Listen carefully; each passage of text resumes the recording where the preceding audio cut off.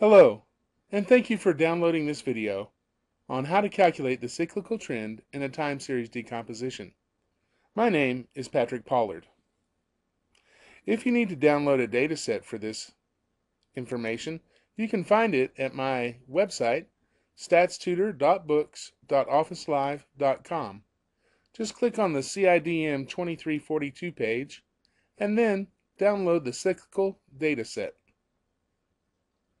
Now let's take a look at that dataset. We start this video by showing how CMA is calculated.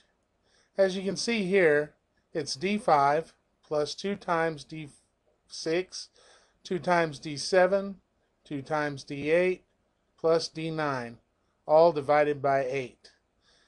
If you need refresher on how to calculate the CMA, you can see my previous video on calculating specific seasonals. So we take this CMA equation and drag it down till 2 up from the bottom. These are our CMAs. Now we're going to create a trend column. And now we need to do a regression with CMA as our Y and trend as our X. So we go up here to Data, select Data Analysis, scroll down to Regression, click OK. Like I said, our input range for our Y is our CMA data. Our input range for our X is the trend data right next to the CMA data we just entered. We did not use labels in the first row. We are going to select our output range to be on this page. We'll put it right over here at N4. Click OK. Now, CMA hat. Here is the equation for CMA hat.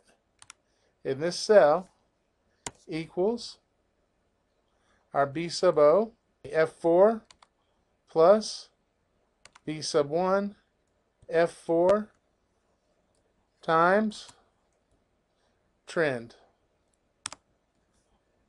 Enter. This is our CMA hat. We're going to drag this equation down to the bottom of this blue line. The next thing we're going to calculate is our cyclical trend. Cyclical trend is just CMA divided by CMA hat. So this is equal to our CMA divided by our CMA hat that we just calculated. And we're going to drag this down to the bottom of the green. Now we're going to do a quick graph where we're just going to insert a scatter diagram just so we can see how these C's transfer around the 1 line. And what I mean is all C's bounce back and forth around the 1.0.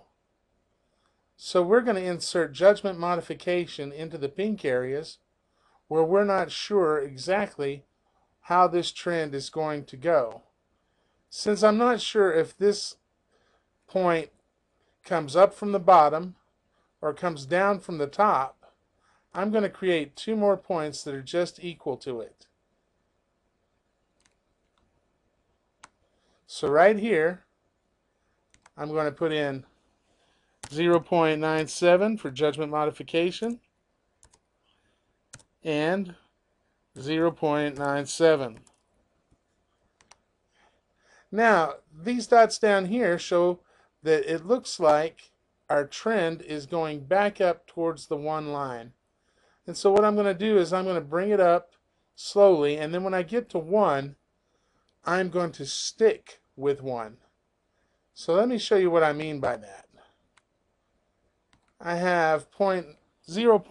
I'm going to put in 0.995 and 0.997, and then I'm going to put in 1.0 and drag this 1.0 down to the bottom of my pink area. Okay. Now if I was to graph this C again, insert a scatter diagram, you'll see that our points now travel back up towards 1.0 and stay at 1.0. This will be figure 1. I'm going to insert a shape of a line at 1.0 all the way across, and I am going to make that a black line with a weight big enough to read. There we go. And now let's go ahead and format our data series by adding a line color, a solid line, and blue is fine. Let's take that line style down to 2.0. And this is our C graph. So here, our chart title, center overlay, and I don't need this graph, so I'm just going to cut it. And now you can see how we calculated the C. Let's use this data that we've just calculated. We're going to copy it. We're going to come down to the next part of our data and put the C in. Right click, paste special, values only. Now we're going to do a new regression, and this regression is going to be a forecast using the data that we have in our trend, seasonal, and cyclical to calculate our forecast, our Y sales for the next 4 quarters of next year. So to do that, we have to go to Data, Data Analysis, do a new regression with new Y numbers. This time we're going to use our Y, data, and our X data will be trend, cyclical, and seasonal, just as far down as we have Y's. I did use labels in my rows this time, and I'm going to choose a new output range, and I'm going to put this output right here in N41. Okay. Now you can see my Y hat formula is B sub O plus B sub 1T plus B sub 2 times S plus B sub 3 times C. So for our Y hat equals our B sub O F4 plus our B sub 1 F4 times trend plus our B sub 2 F4 times S plus our B sub 3 F4 times cyclical. Enter. Now I'm going to drag this equation down through the end of my dates. And you can see I was able to forecast out my next 4 years. Let's put this in a chart so that we can show it to a boss. Insert a scatter diagram.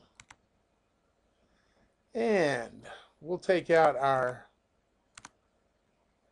legend. Right click on a red dot, format the data series. We want no markers. However, we would like a nice solid red line. with the style at 2-point font. Then we're going to right click on the blue markers, format that data series, leave the markers in, but let's also add a solid line, and this one will be blue. And we're going to leave that at a 2-point font.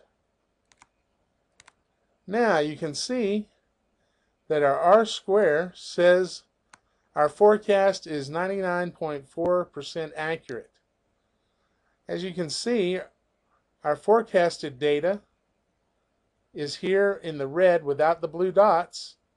The blue dots end in 2009, and here's our 2010 data. Okay, this chart here will be named Figure 2, Forecasted Sales. I hope this information has been helpful. If you need to, you can contact me at pspollard1@buffs.wtamu.edu, or you can just click on my website again, statstutor.books.officelive.com, and just go to the Contact Us page. Thank you very much, and have a great day.